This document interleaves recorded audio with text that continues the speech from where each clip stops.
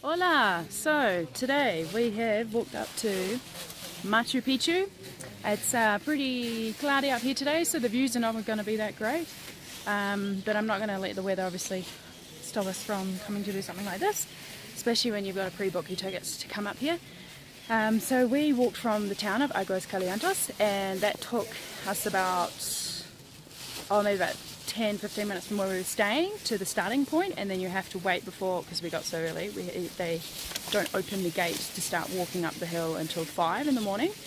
And then so from there it took us about 50 minutes to walk up there, and because we were sort of going at the time everything was opening, there was a little bit of a queue. Someone said to stop, start to go up the steps, so you can definitely walk up there in a short amount of time if you probably go at the front of the line, or maybe if you go at a different time of the day. So we're just going to walk around, explore. I'll try and get some footage if I can. It's a bit wet, and does make things a little bit hard when using technology, and they're not always 100% waterproof.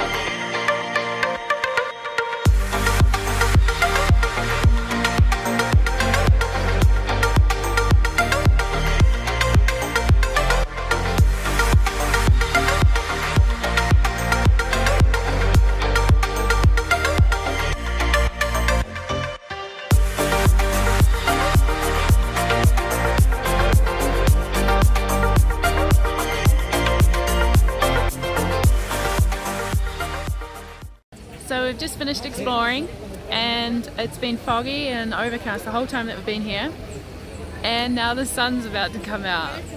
So that wasn't the best timing, but no, it was really good. So now we're going to walk back down the trail that we walked up, and yeah, then walk into Aguascalientes and get some more food to eat.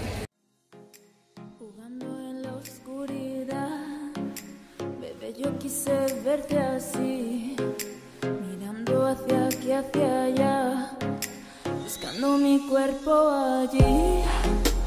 Bebé, mírame a mí, que yo también quiero jugar. Ven y atrévete a bailar. Hey, babe, ¿a qué estás jugando? A ver si te atreves a venir. Hola. I forgot to film that we just had some granola. We were so hungry when we got back from that walk, and I forgot to film it. I just went nom nom nom nom, and then I was like, oops. So it was just like some vegan granola that I bought, and I just put some water and some strawberries, and well, the strawberries were dried, dehydrated, really nice, and then some fresh bananas.